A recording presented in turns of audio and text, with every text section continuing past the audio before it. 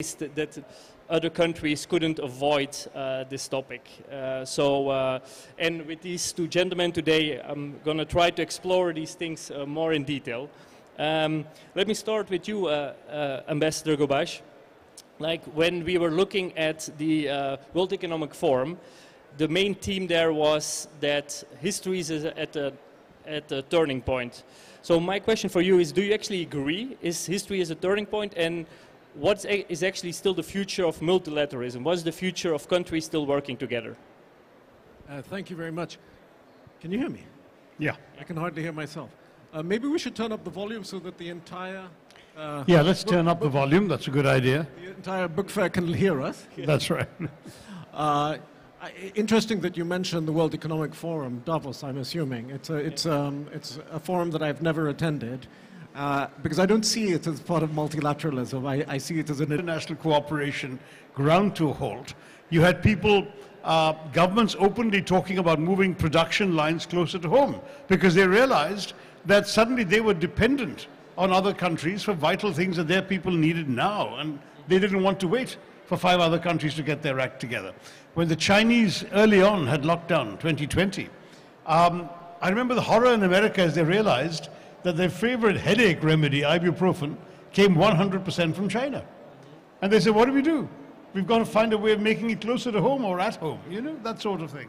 The European Union, I don't know if there are any Europeans in the audience, but they tend to be a bit complacent about how they're the global poster child for regional cooperation. The Schengen visa, for example. Well, the first victim of the pandemic was the Schengen visa. The Schengen countries threw up barriers between each other. One of the first European countries to have a bad experience of the pandemic was Italy. What do the rest of the Europeans do? Do they rally around in a spirit of multilateral regional cooperation? No, sir. They imposed export controls in Italy. They imposed barriers on people coming out of Italy. I mean, this is what happened in Europe. And the truth is that I think, while obviously all of this is eased up now, we often show our real selves when things are really bad. And when things were at their worst in the pandemic, multilateralism was the first casualty, whether at the regional level or the global level. As you know, President Trump announced America pulling out of WHO. You had Tharoor in the Netherlands. They may not have won power, but they've come this close to winning power. So you have to ask yourself, what do we do? I mean, are the ideals still worth holding up and still worth articulating and still worth defending and fighting for? Because ideals are always worthwhile. But have no illusions that everyone is living up to the ideals. Above all, the ones who are preaching are the ones who are often the most willing to abandon them when it doesn't suit them. Okay. Ambassador Ghobash, to follow up on actually what was now discussed, I'm from Belgium myself, so a relative smaller country. So how can smaller countries stay relevant in the international community? What's your advice for countries like us? I have no specific advice for Belgium. I mean, I wish you all the luck in the world. Obviously, we have to tread carefully. It's not so straightforward, you know, sort of choosing our partners and our friends. And there is this very, very powerful narrative about countries being free and sovereign and independent and able to choose whoever they want. But then, you know, when push comes to shove, clearly there are dominant, there are dominant partners and sort of subordinate partners. We just need to read, how do you say it? Read the coffee cup, the tea leaves. We know what side we're on, and our best strategy is to figure out how to accommodate ourselves to that. Okay. Okay. Thank you. Thank you. My pleasure. Okay. Ambassador Ghobash already touched on soft power, and as we can see you a bit as the godfather of... the prism through which people see Russia. You know, when the Chinese were cracking down on Tiananmen Square, however many kung fu movies you liked, that wasn't going to be the principal image. So hard power has a tremendous capacity to undermine your soft power attempts, anything you try and do consciously. Hard power is exercised. Soft power is evoked. It's what people associate with your country when they just hear your country's name, for example. And that's where I think, till fairly recently, India scored very well because, you know, I happened to be a UN official traveling in the Gulf countries when we had the results of our 2004 elections. And every minister, every senior official I met was just going absolutely incredulous about the fact that here in this country, not that far away from the Gulf, you have a country where the election had been won by a woman political leader of Italian descent and Roman Catholic faith, who had just made way for a Sikh to be sworn in as prime minister by a Muslim president in a country 80% Hindu. And I said, you know, we're not doing this to impress anybody. This is just the way India is. And it really won a lot of admiration. Now, is India still like that? Obviously, there are some serious questions that are being asked. Developments in our domestic environment at home have changed things a little bit for the worse. But I do believe that soft power is not something that you can escape one way or the other. I mean, you can either gain from it or you can undermine it through just what you do at home. Soft power is essentially about having a good story to tell about yourself. And if you are the land of the better story, you will have soft power. And if you are a land where everyone is telling terrible stories about you, however hard you try, you won't have any. Thank you. Ambassador Ghobash, the UAE was quite well in telling their story in recent years. As we could see in the Global Soft Power Index, the UAE is now number 15 worldwide.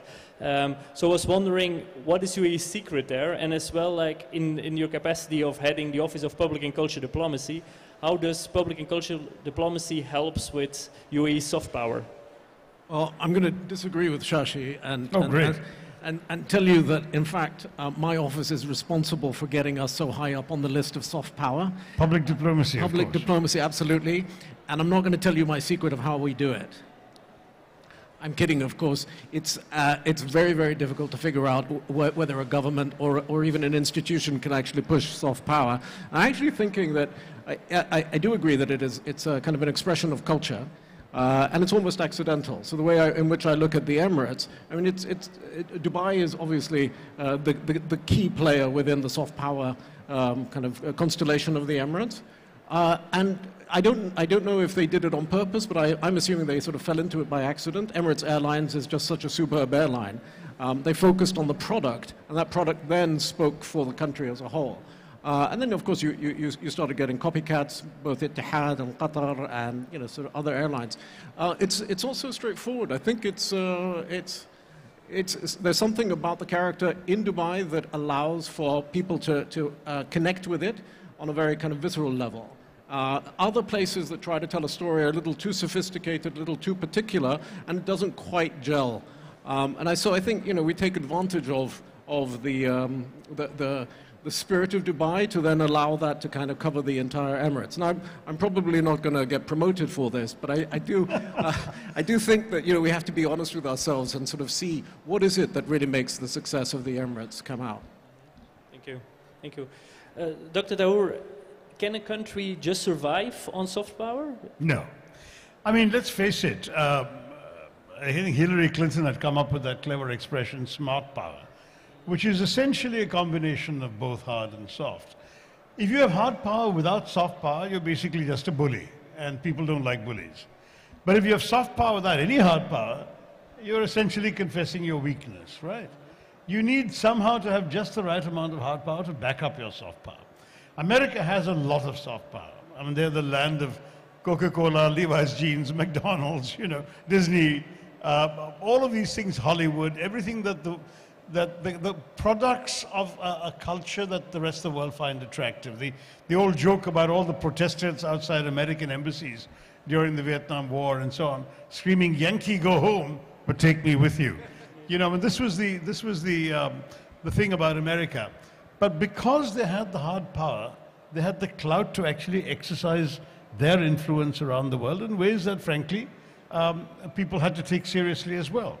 I can't really think easily of a country of any size that relies solely on soft power. Who could you think of, Omar? Not easy, right? I mean, every country has to also have a certain credibility emerging from hard power. Now, I'm not saying that soft power alone in any case is going to work, because, I mean, it's quite astonishing that these hijackers, suicide bombers of 9/11, their last meal was at a McDonald's. So you can point to a McDonald's and say, what a great example of soft power, didn't save the World Trade Center, right? Or indeed, we had a similar situation. There were some terrorists. The last thing they did before attacking a marketplace in India a few years ago was watch a Bollywood movie. which is again supposed to be our soft power at work. So I don't want to exaggerate that soft power is a panacea for anything. I think you've got to have both, and you've got to somehow strike a reasonable balance. If you are too heavy-handed with your hard power, you will lose friends. You need the soft power to attract. I mean, the whole logic of Nye's theory was that if you actually can attract people to you, you can economize on the sticks and carrots that hard power requires. And that is a reasonable thing, but you still need the sticks and carrots. You know, Theodore Roosevelt's famous line, speak softly and carry a big stick and you will go far. So speaking softly is your soft power, but that big stick you still need, otherwise people are not going to listen to you when you speak softly. So I sometimes wonder, hard power, does it refer only to military power? And economic might. And economic, exactly. So I was thinking of Switzerland, I was thinking also of the Emirates. We have soft power, but we also have a certain amount of hard power, which is essentially petrodollars, and also a financial system that allows people to deploy those, their own money. So, now, yeah, so people would say that might be soft power and that might be hard power. Having a clear sense of identity and a backbone, so that you don't just get pushed around by larger states. I think that also, if you can pull it off and you can be consistent about your principles, then you'll find that other larger powers will take you into account and maybe provide a bit more respect. Right. And I think that's an issue for smaller countries, actually, to be taken seriously. The example as well. I think Belgium hasn't made enough of Tintin. That's true. That's one of our best export products, actually. Absolutely. So you're right. Right. Now we're talking here as well about soft power, because with the new technologies you can actually have an easier access to soft power. You have an easier access to actually to showcase what your country is doing.